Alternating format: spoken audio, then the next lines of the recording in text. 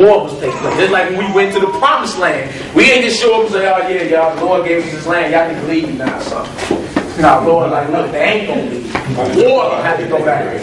You feel? Same thing with Christ. When he returns, he's the rightful King of Kings. You would think people would be scared enough to give up their rulership and let him rule and bring their neck up under his subjection. But people are going to try to fight. And that's the problem. All those that oppose the throne will be put to the sword. Those that are left for the other nations, they're going to be grabbing hold of it. Because they're going to see the calamity go down. They're going to be grabbing hold on those that are God's children and say, guess what? I'm going with you. Yeah. I'm with y'all. What I need to be doing, how I'm supposed to be worshiping, what I'm supposed to be. That's where it come in at. That was the plan from the beginning. That was the plan for the beginning. For Israel to subdue the earth and bring the one true worship of God in the earth. You want to live on God's earth, you want to have to worship him how he said. Right? He ain't sharing his glory with nobody else. No Buddha statue, no Mecca rock, none of that. Ain't doing that. Ain't none of that going down. You got a brother right here. Yeah, I was just going to say that he said he was going to use his people to stomp out the heat. Yeah. So it's going to be some war. People gonna be mad, you know what I'm saying? But once everything is subdued and Israel get their kingdom, the nations that's there will be servants of our God. Right. So if he's serving your God, what are you killing them and hanging them for? Can't kill them or whipping them and beating them for? He serving your God. Right. You ain't gonna have no problems out of him. Right. Tended them flocks. No problem. Right. And it ain't even necessarily as him bowing to you. He know that's what the Lord is. Right. There we go. So that's the order that we're talking about here. Yes, there will be a war. Yes, people will be put down. Right? People want to answer for not getting down with the king, but once everything is established and set up, those that are down will be down. Right? And that's something a lot of these groups ain't teaching. They act like it's just going to be Israelites on the earth, period. Nobody else. That ain't what the Bible is saying. That ain't what the Bible is saying. The Lord live with each other now. Yeah. Right. Yeah, what you were saying though, I was talking to a brother last night, and I said that, you know, what we do, a little piece of us want the Most High to show his hand so that people will hear what we're saying. That we want that to happen because it hurts us so much that we telling our people, and they ain't listening.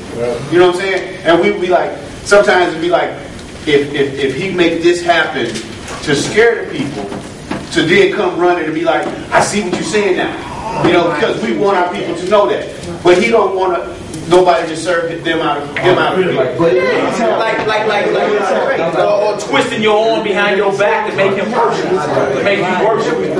Like you're going to worship him because you want to worship him. Right. It's not going to be in trouble. Hey. Brother Hosea. Is that coincide with Isaiah 4 and 1? I can't hear you, brother. Isaiah 4 and 1. I'm going to go to Isaiah 4. About the day of the Lord and what else? What do you specifically say? To be with you. Say what? Pulling on you, asking to be with you. For the Gentile. Is that Isaiah 4 Isaiah chapter 2? 4 and 1. 4 and 1. Chapter 2. I'm trying to think of the script that everybody needs Israel, ain't Israel. That's right. But what are you saying though? Oh, you trying to say what now? It says that's the second witness to that what we're talking about. Them coattailing basically? Right. Yeah, they're going to have to, that's what's going to happen. That's going to be their part of their salvation. They're going to have to come to a priest of God and be like, you know what? The Lord is with you. Or with y'all. Let us go with y'all. Because the Lord going to be making provisions to save Israel. You know, keep Israel. Only those that are down and will be spared. You know what I'm saying? So what are you saying, Isaiah chapter 4? We still in that Deuteronomy. We ain't finished that off yet. Yeah, Deuteronomy. We don't went whole total left feet. Okay, get back on track. Come on, okay. You good? Verse 12. Yes. You got that? So Deuteronomy. We back in Deuteronomy, y'all. Okay. Verse 12. Verse 11. Deuteronomy 18, verse 11. The scriptures is talking about the Gentiles coattailing. It's Zechariah chapter 8. Y'all write that. Verse 20 through 23. And then you can go to Micah chapter 4. 4th chapter. And Isaiah the 2nd chapter. You writing it down? Yeah, I'm writing it down. Okay, I write it down when I'm finished. There you go, right here. I just boxing these right here. It's talking about how the other nations are going to be coattailing Only Israelites. So they don't serve our God. Go back to Deuteronomy. Deuteronomy 8. These are the scriptures right here, y'all. Zechariah 8, verse 20 to 23. Micah, the 4th chapter. And Isaiah, the 2nd chapter. It goes to how the other nations going to have to come up to Jerusalem and learn the laws of God. And had they been the true children of God over in the land, that's what we would have been doing right now. We'd have been going up to Jerusalem, learning how to properly serve their God. Yes, sir. The reason I was asking that because it says 7 women will, you know. That's 4, yeah. But that's in that day. Different. And in that day, the day of the Lord, 7 women shall take hold of one man, saying, we will eat our own bread and wear our own apparel. Only let us be called by thy name and take away our reproach. That's what you're talking about? Yeah, that would be different than if we're talking about, well, I brought up 7 women, and we're talking about nations, people wanting to be with us. Yeah, that's all. These are 7 women that'll take hold of one man in that day. Ain't no good men out here no more. Right? Women outnumber the men. Some people read this scripture now and be like, see, I can have 25 different wives right now. That's what 72 virgins come from. But the thing he's talking about Islam. But the thing is, this will be in that day those that are found amongst the living in the day of the Lord. Right? And the whole reason behind it is for Israel to repopulate the earth with righteous children. Not no pimping going on, no type of. So in that day, sisters gonna have to get along in that day. Ain't gonna be no more, oh no, that's my man. Oh, not in that day. Not in that day. Not in the day of the Lord. You feel me? But not for nobody to get personal or mad. Ain't nothing about that. The Lord gonna have y'all in y'all right state of mind as well as us. And everything will be in a righteous state of mind. Right? And it's only so we're to repopulate the earth with righteous children. One woman can only have so many children. Right. And do so much. And you ain't gonna have no 12, 13, 14 children today in today's society. And we already behind the 8 ball in America. Right. You feel me? Because if a man having that many children and that many wives, he gotta have provision to take care of everything. Yeah. Right? You don't have that right now. Don't got it. So ladies in that day. But right now. Nah, ain't none of that pop right now. None of that pop. I just want to know what we talking about right now. The children. Right here? Yeah. Deuteronomy chapter 7, verse 1 through 11. We're going around this. Right now, it ain't time to play footsies and pillow talk. Not at all. No, we at the end of this thing right now. Everybody gonna have their own room about that. Yeah, it ain't gonna be no nasty menage a trois. It just Everything will be in decency and in order. Right, they don't know what they do. Take away Tuesday. Okay. Yeah, but that's in that day. That's in that day. Jacob had 7, had six wives. 6 wives. You know, and David had 8 wives. And they ain't gonna play city. But each one had their own quarters. Each one had their own provisions. That's respect. So that's the way it was, and it was a righteous order. So it ain't none of that you having to worry about where you at. You already know where you at, and it ain't no secret. Ain't no point, right? And ain't no porno nothing going on.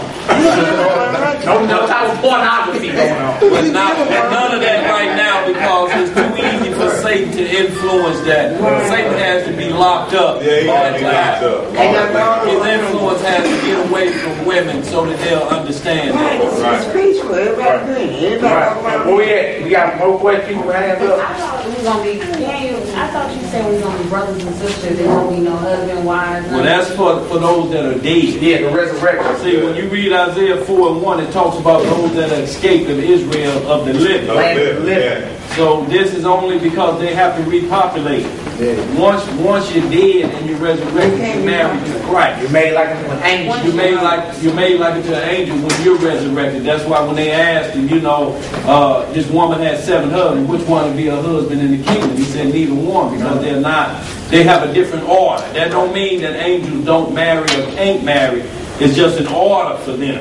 This is what you do. This is how you serve the Lord. Right. So their order will be like that. Whatever that order is, it has nothing to do with repopulating Israel. Those are the different set of people. Those that have died before Christ's return. If you're still alive, then that's a different lot that fall under this right here. So the ones that died are gonna be angels? Resurrected, made like unto Made angels. like unto Made like angels. unto angels, so, okay, so during tribulation, we go live and And we you die. make it through. What if we Christ die comes during back. tribulation? When you die during tribulation, same thing. Angels. You get a heavenly reward You heard me? worthy over the ones that remain alive. You may remain alive because you got weak at the end. You know, Elijah killed 450 Baal priests, and then when Jezebel put out the order to hit him, he got scared and run off. You know, so, but the Most High saved him anyway, though, and had ravens come to feed him until Jezebel's anger was calmed down. So in like manner, you can, be pumped up, and then when true calamity hit, you can kind of fold just a bit, because everybody want to go to the kingdom, but don't nobody want to die. Die for it. So we got to issue that. And then for real, you dying and getting resurrected like unto an angel is more glorious. Right. You for real, that's what you should be aiming for. But you know it's gonna fall on certain brothers. Either way. But if we finish this off right here, Sheena, Isaiah 4, but we didn't get to finish it off and clear it up. They're talking about those that are in the land of the living. Right. That's how you know it's not those that have died and been resurrected. You feel me? That's a different lot for them. And also, 1 Corinthians 15:51, it say, let us know this, that we should all not die, but in the twinkling of an eye, we should be changed, not sleep. So in the twinkling of an eye, Christ come back right now while we still breathing this air. If we found righteous as his servants, as his saints, then our body will take a transformation. Back to what? And it's called what's called preternatural. Like what Adam was on.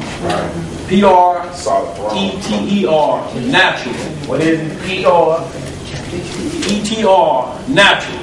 Preternatural. Yeah. Preternatural.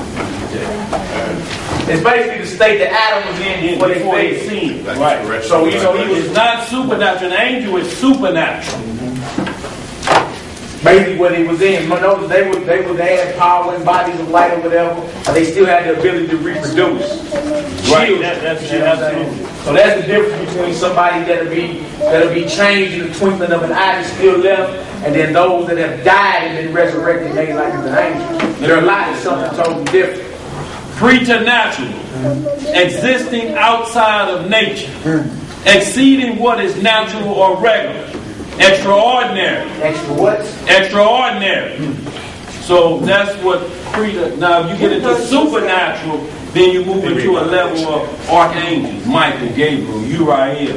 They were created to do that work. Right. It's like the watchers that left their first estate and they start marrying women. They want to jump into Adam's likeness.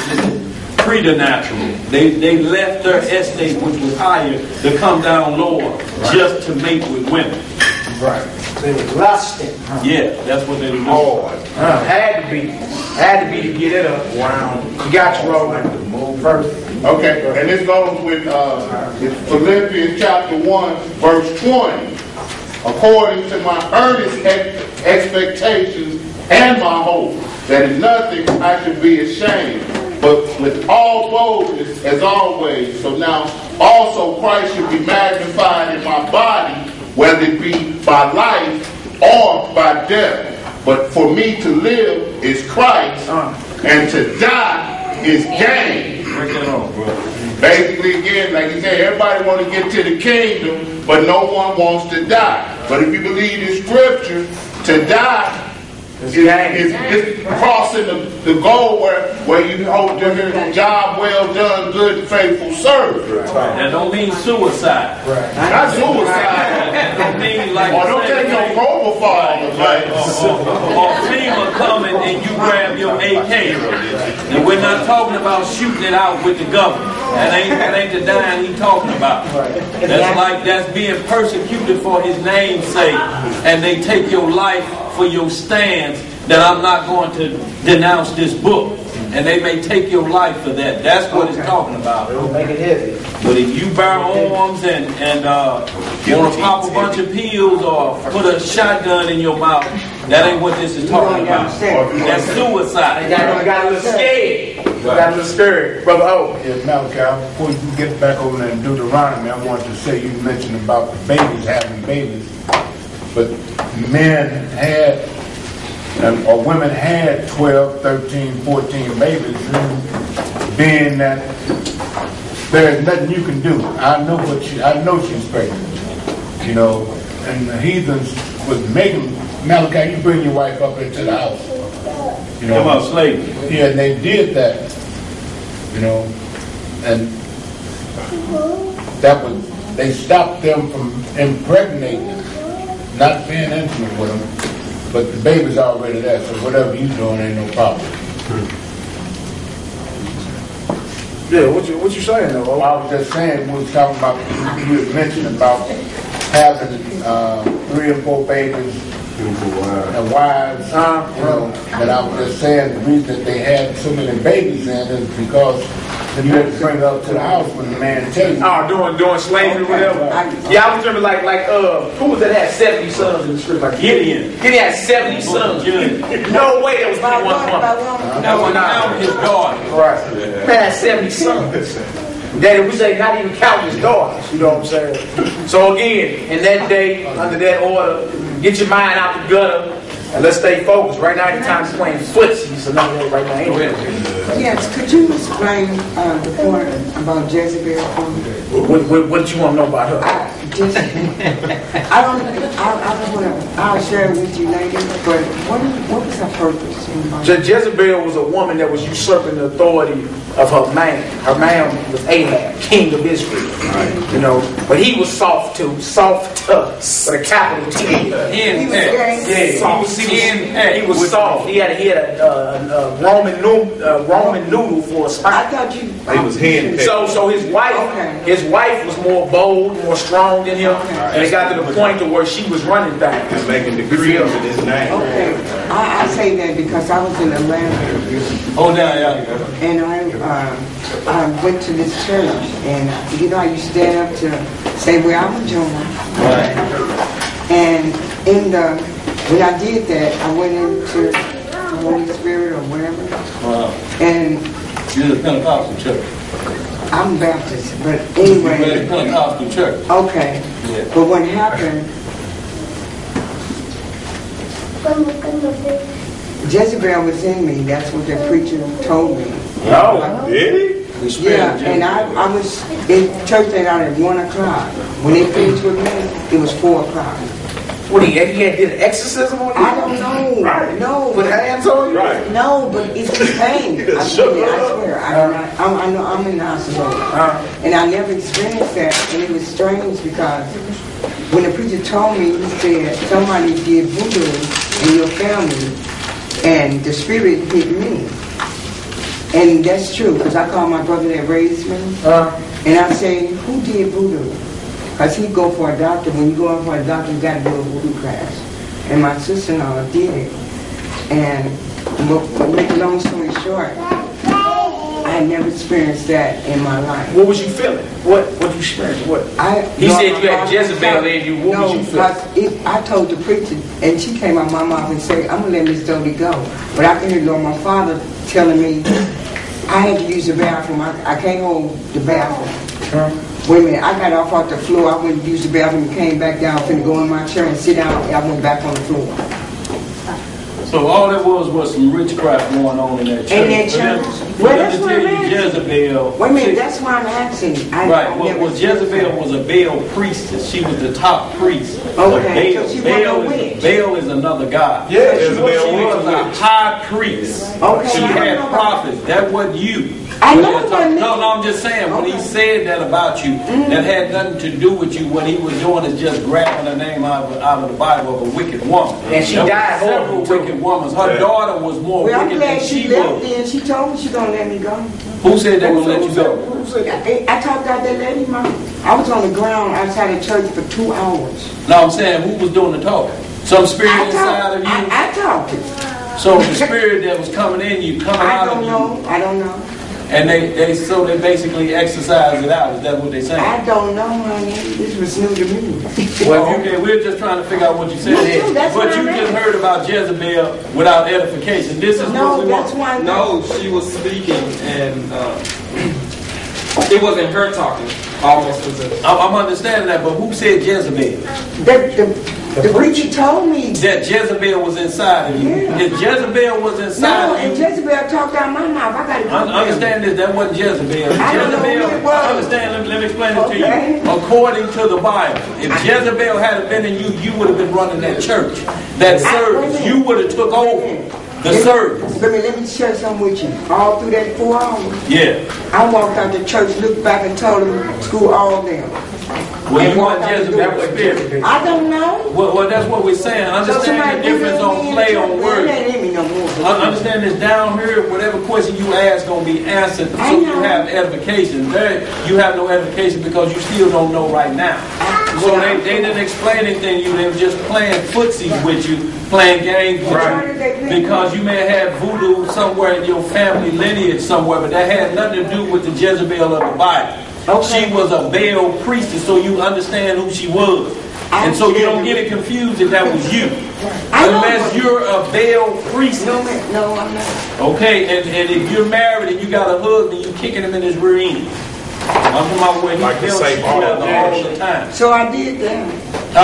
Wait, those are traits of Jezebel. Anytime you try to usurp authority over your man, Oh, no, or whatever, I'm not that type that's of Jezebel. Not only that, he was saying that No, I like Jezebel, my man to if be- Jezebel had been in you, Oh. you would have been up in there dictating what was going on up in the church. All of the men would have sat down. And you'd have stood at Tuck the their tail or pulpit something. and no, told I them like this the is rule. what's happening. That's what the spirit of Jezebel would have Oh, done. okay. But That's also what I her was daughter saying. Okay. was worse than she was. Athaliah, she's the only woman that ever ruled Israel for No, 6 my years. man have to run, you know. Revelation. He had all kings but one woman that ruled, and she was wicked. Let's smash this about Jezebel real quick.